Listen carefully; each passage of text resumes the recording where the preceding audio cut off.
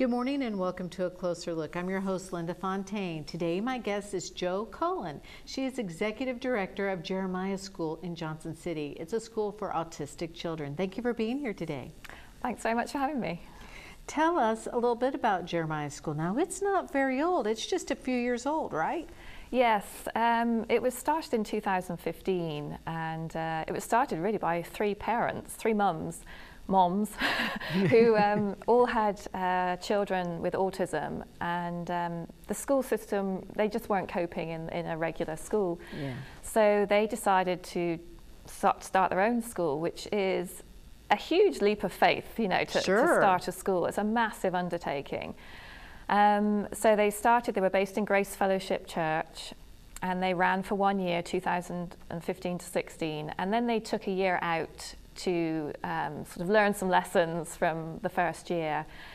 And during that time I got involved and we moved to Coalition for Kids building. So Coalition for Kids is a great charity and they allow us to use their building during the day because they're an after-school program. Okay. So it's a beautiful relationship, and we've been there since 2017. And where is that located? It's off Princeton, Susanna Street, which is off Princeton Road in Johnson City, so North Johnson City. Okay, very good. So the three moms that started this, I know that's been a blessing. How many students do you have now? Just starting this new school year coming up, we'll have 19. We started with 5, and we've grown steadily, and we'll be at 19. Wow. So we don't want to grow too quickly because I think you've got to be very careful that you don't outgrow your ability to deliver the program you want to deliver. I think sometimes you can expand too quickly and lose the quality. So we've had over 65 sort of expressions of interest for the school. There's a lot of interest out there, but we keep just growing by 5 or 6 each year, just one class basically each year. So what are the grade levels there? Well, we don't really talk about grades as such. Okay. We go by age. So the youngest we take in is a 9-year-old, and we go all the way up to 18. Although if they want to stay a bit longer, we just graduated one at 19. So at the moment it's 9 to 18. And within that range, there's a huge spread of ability, both academically and obviously socially and emotionally. Children with autism, you know, it doesn't matter what grade you're assigned to, you are where you are. And so no matter where the child is, they come into school and we move them forward.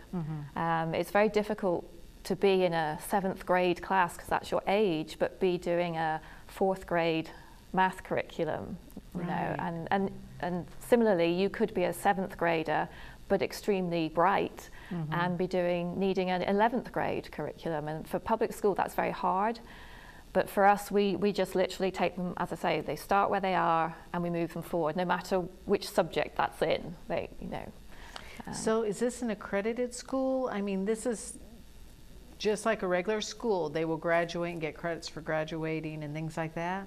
They can do. We're actually not accredited yet. We're going through that this year. But it really depends on the child because the autism spectrum is very broad. So for some of our students, they're definitely on a college path and they do high school classes such as chemistry and physics and all the others. And they will graduate with a typical high school diploma. But other of our students are not really on that sort of academic path. They're more likely to be just needing job skills, life skills, and basic academics, functional academics, you know, using money, telling the time, functional literacy. And we'll be working with them to find their path into a job. So that's part of it.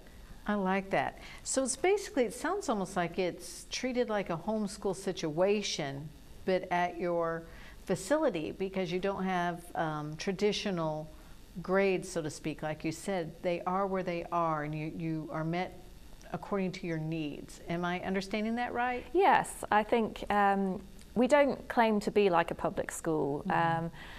The whole reason our students have ended up coming to us is because the public school hasn't worked for them. Now that's in no way the fault of the public school system or the teachers. It's just that children with autism have very specific needs. Sure. And they have a lot of sensory issues. Right. So if you imagine a typical public school, particularly middle school, high school age, very big, very busy, very noisy, 25 to 30 in a class, then you sit for an hour, you got a 5-minute transition, you sit for another hour, very fast-paced work. And for a lot of children with autism, that's overwhelming. Sure. Just the noise level in the classroom, it can be the lights, it can be the proximity of people around them. So it's just a very difficult environment for children with autism. And the exam, the whole testing regime of a typical school is difficult. So we offer a completely different approach. So the way I look at it is we place the child in the middle and we build everything around them and their needs, rather than the child fitting into an institution that's already designed for typical people. And so we not only do academics, but we build their social and emotional skills. We have therapies, occupational therapy and speech therapy. We do life skills, so we teach cooking and how to clean. They have to clean, and all about hygiene, personal safety, finance, daily living skills. We go swimming, because that's a big life skill to have. And we also do lots of community-based learning. So we get out into the community, do lots of trips, and then maybe go to a supermarket, learn how to shop, come back, cook the food, because it's really important. I love this. As I told you before we started, I have a niece who's autistic, and I mean, she's functioning, but she will always have to live with her mother. You're with her 2 seconds and you know that she has autism. She's got it pretty strongly, but she didn't have this opportunity, and it would have been wonderful if she had this opportunity to learn some of these life skills, because she doesn't know how to do a lot of things. I mean, Sheila's had to teach her every little thing, and it would have been nice if she had some help in that area as well. So this is fantastic that you guys take it even further. Like you said, you put the child in the middle and you build around the child. That is a perfect concept for autism.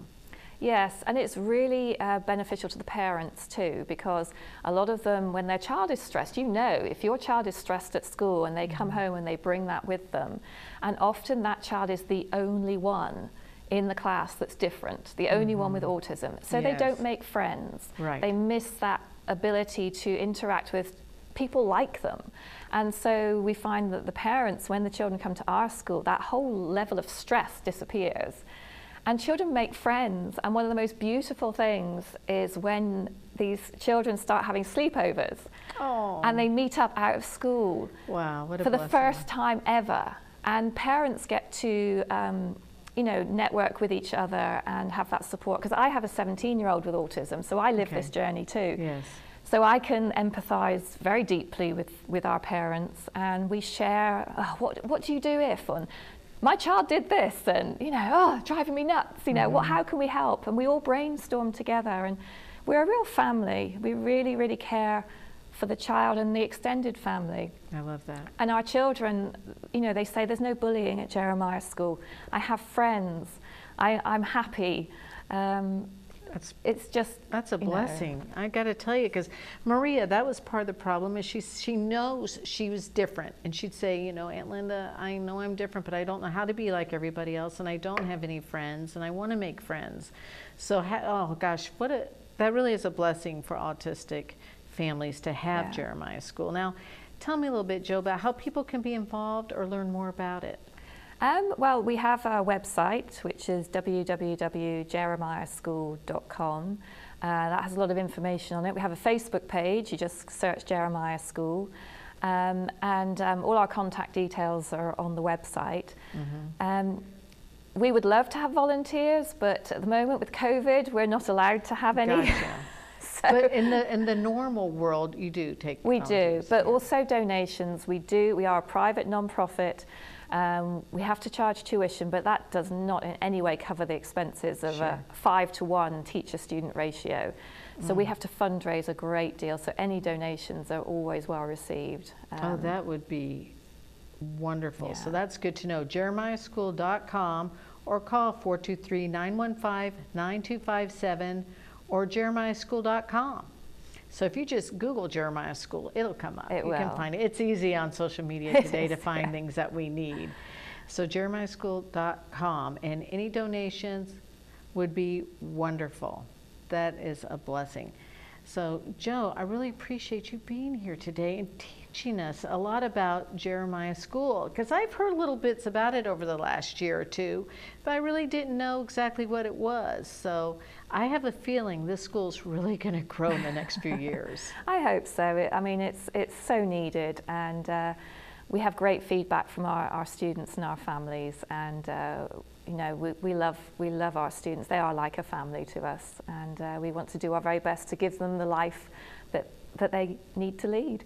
I love that. And on that note, we'll end for today. So jeremiahschool.com, please feel free to give a donation, especially during these times when we can't have events and fundraisers or on-staff volunteers coming to the school. So that would be helping out Jeremiah School so very much. Thank you, Joe, for being here today. Thank you for having me. I appreciate it. And we'll be back in just a minute with another edition of A Closer Look.